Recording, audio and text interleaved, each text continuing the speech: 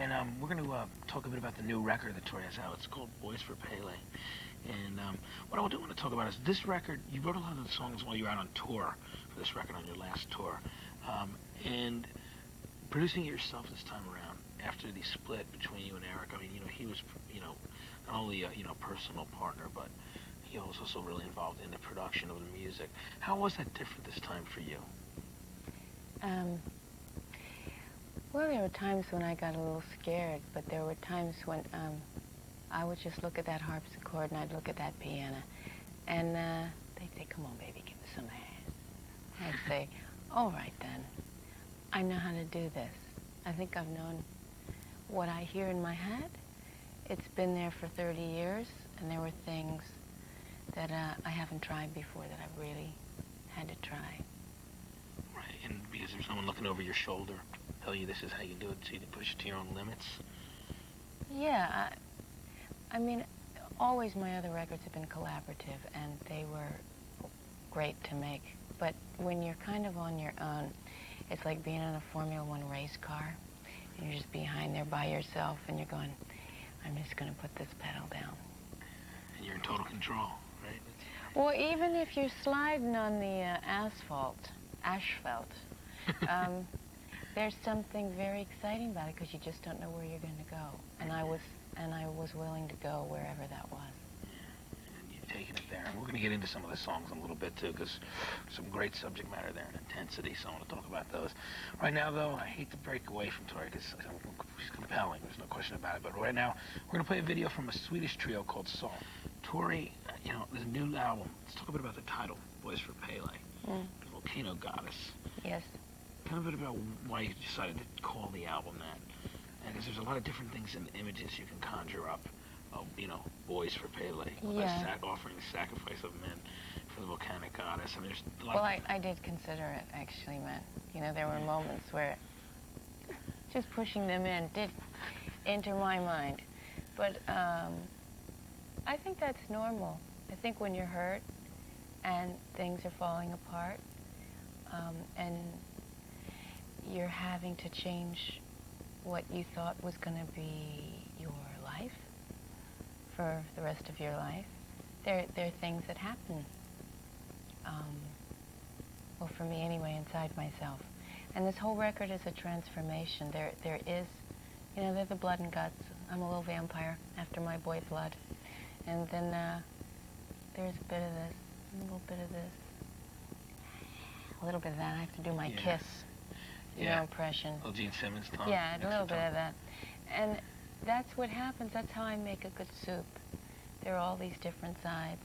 And Pele represented fire, and I was trying desperately to find my own fire here, instead of needing to take it from the men in my life for whatever reason. I thought I needed to, not as a musician, but for my woman's worth. My worth as a woman was intrinsically tied with how the men in my life saw that. Right.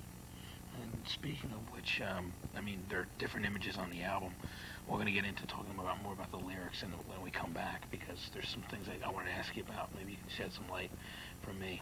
I want to just also say real quick, I know we're going to have to break again because all these quick segments, but seeing you live is always a really personal, compelling experience. And I can say that from your fans' point of view to my own, seeing you really not draw people in. It's just a real personal thing. You could be like in the last row and you're still feeling all the energies that are coming out of you live when you perform. Well, what we talked about before, you and me. Before we got on camera. Yeah, which is I'm so shy around the cameras. The live shows are really like, I try and make them like a fire ceremony, so that when people come, they bring their demons, and they bring what's hidden in their unconscious, and it's a safe place. They're not going to get defecated on. It's a place where we're all letting them be alive. Yeah, well, there's a lot of things coming out, and it's just, we're going to get more into that later. It's great, though. Stick around. We'll be talking more with Tori, of course, and she'll be performing live a little later. And her voice will sound much better than mine does right now. Let's hope. It definitely will. I'm sure it will. After the break, we're going to show her her brand new video. First, here's a look at the top 10 singles this week at Alternative Radio. Emotion in your voice. vocals of your songs. Welcome back to 120 Minutes. I'm Matt Pinfield. Sitting next to me is, of course, Tori Amos. And Tori, let's talk about the songs on the new record, some of them. Father Lucifer is one track. It's interesting because when you talk about looking and exploring a dark side of life or dark things in your life, people immediately would always think of a reference to what they think is Satan or satanic, as opposed to just exploring. Where were you going with that in the lyrics when you're talking about the sanity of Lucifer? Well, first of all, the album is really a novel, and it's the descent that this red-headed girl kind of takes, right, to claim her womanhood. And the whole idea that there are things that have been hidden. And I really had to go and visit Lucifer to get my talisman so that I could go and find the Black Widow, so I could go find these parts. It's funny because if you think about, in truth, Christianity, it never passed down a blueprint of the Mary Magdalene. There was the Virgin, there was the Divine Mother, but where was the woman? The woman, just on her own, passion, compassion, wisdom, claiming that dark side, the light side, the shadow, whole. No, there wasn't that passed down. And so I went back to reclaim some of those sides.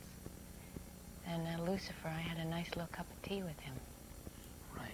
And speaking of the religious side of things, Muhammad, my friend, there's a reference to a female God or female Jesus or female... The female side of God. Female side of God, which is kind of like you're asking the lyrics to kind of own up and admit, as opposed to where on God, on the last record, you're talking a bit about. I always felt that it was interesting. You said you need a woman to look after you, so that you can take care of business correctly. I always thought that reference was really interesting. How would you say, talk about the two different issues on both songs? Well, I was going after the Christian God in God, because that's definitely patriarchal. I mean, he is a he in Christianity, yes. And Muhammad, my friend, all the religions, they've got the men as the prophets, no differently than the creative forces, the Da Vinci's, the Mozarts, the Newtons. It's always come through the men, and the women have been the muses, or the mothers, or whatever, or carried the prophets. And I just said, this is what, to me, the Holy Grail was. People were looking for the female part of God, the vessel, the womb. In truth, many scholars believe that. I've been reading quite a bit. And I said, I had a cup of tea with Lucifer. I need to go have a cup of tea now with Muhammad. And we've got to get this female thing happening in balance. We like the guys. Guys are good. But that's not all there is, Right, absolutely not.